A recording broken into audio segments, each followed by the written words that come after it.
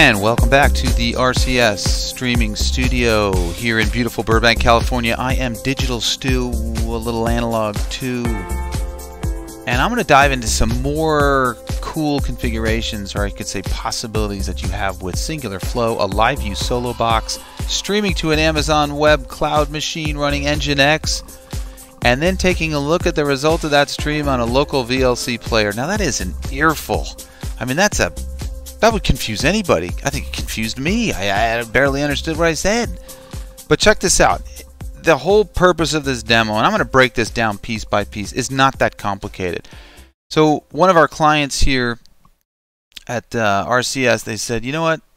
Really love this platform, this Singular.Live with these great graphic overlays, and the possibilities are amazing, but we're really nervous about going into a social media site, YouTube, Facebook, Periscope, and Twitch, and what if something goes wrong? And it's a daunting sort of proposition to just go straight into these social media sites without having the ability to QC your work beforehand. So as I've shown in a previous demo, you do have the possibility, and we'll run into this great feature of Singular Studio, the ability to preview in Singular Studio before you go live to your social media platform. But let's just say hypothetically, that is great, but when you do actually stream, you want another, I'll call it, level of protection. You want to stream the whole result and record it, but not to, say, YouTube where it's set to private, because even that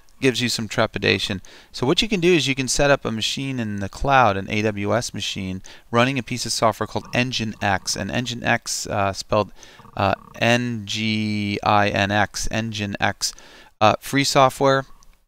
Really powerful, easy to install. I found a great video on YouTube for the installation process, which I will post in the comments of this video. Very straightforward, but this video does require that you have some, I'll call it, more advanced knowledge and comfort level in configuring an AWS machine. Then once you're on that machine, installing NGINX, doing the proper configurations. It really didn't take me very long to set that up, and once you have that, you can stream to that location and then back down to a VLC player locally on your computer, so you and your team can QC your work before you go live. So again, a little bit different of a video today, involving some new terminology, some new pieces to the puzzle. Let's dive right in. I've been on camera here too long. Let's jump over to the desktop.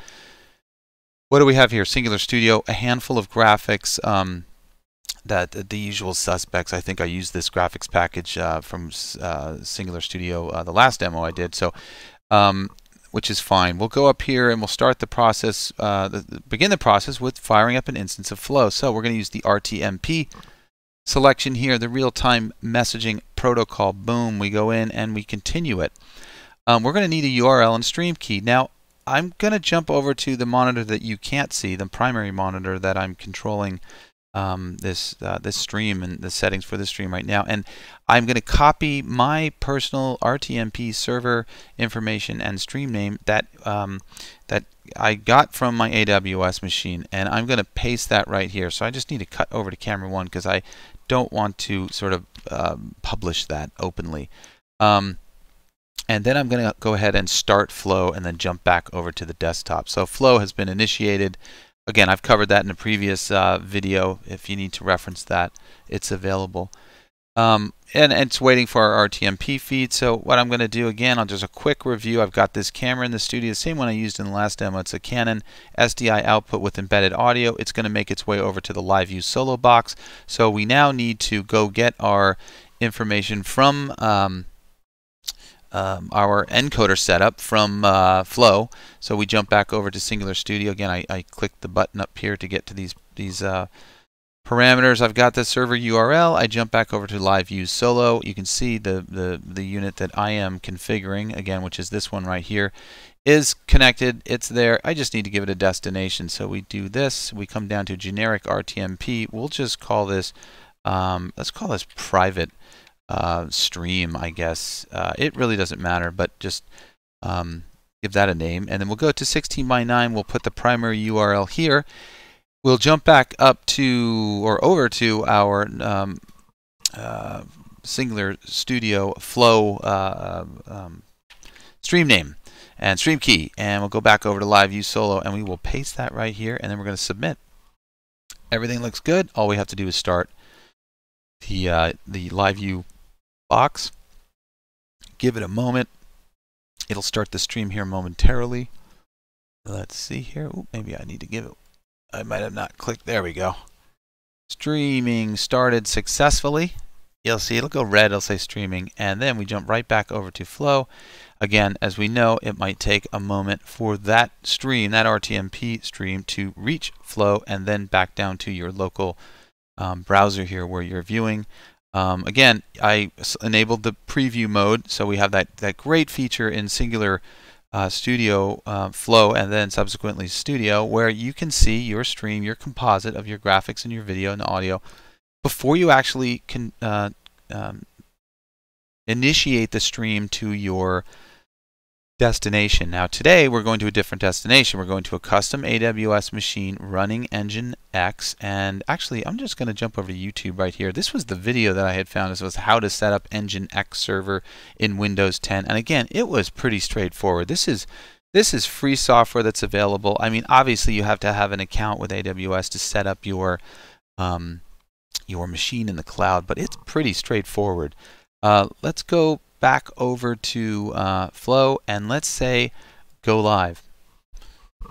And then I'll just simply close this dialog box, and we can see what's being streamed or produced, if you will, graphics, audio, and video. I always keep the audio down. It's there. It's just very disorientating if I turn up that audio while I'm doing the stream. And now what I'm going to do is I am firing up, I'll just slide it over here so you can see it. Here's VLC Media Player. I would guess that most people who are watching this type of a demo video are familiar with the VLC Media Player. One of the cool things about it is it can accept an RTMP stream and you can view it. So I'm just going to slide it over to my primary monitor here and do a Control-N, and there's a network setting in there, and from there I'm going to copy and paste my RTMP server URL and my unique stream name.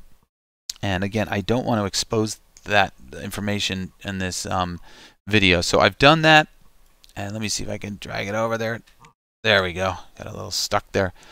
So now what you're looking at is the output of Flow. You can see Studio is going in. There's a delay obviously because we're taking the output of Studio, which is going, actually if we come here, this is actually Flow. I want to get really down to the nitty-gritty of what's going on, and let's bring up the VLC player. Maybe I can sort of scale this window down if I can. It's a little tough. There we go. And now we gotta get a sort of an interesting view of what's going on here. So you've got, this is actually the output of Flow. This is the preview, right, within your local browser, right? And the output of Flow is going up to this Amazon web machine, doing in NGINX, and I apologize, I should have a nice little graphic up here or something to sort of visualize that. It's going up to the NGINX software on the AWS machine, and then I'm using VLC and simply putting in that RTMP address. NGINX is then handling the delivery of that RTMP feed to this VLC viewer, and voila, I have a really cool solution to be able to be ironclad certain that nobody is watching this other than myself. Again, you could do this with YouTube and set it to private, but you know what happens? Someone might change the private setting to unlisted or public, and then you have your stream before you've had an opportunity to preview it. It's out there on those social media sites, and that might not be something you want. So I think that about covers it. I'll cut back over to camera one, and I will thank you guys for watching today. I will do some more of these type of videos that are somewhat more advanced and show you the possibilities that are out there. So thank you again for watching. It's been a pleasure, and don't forget to do it live.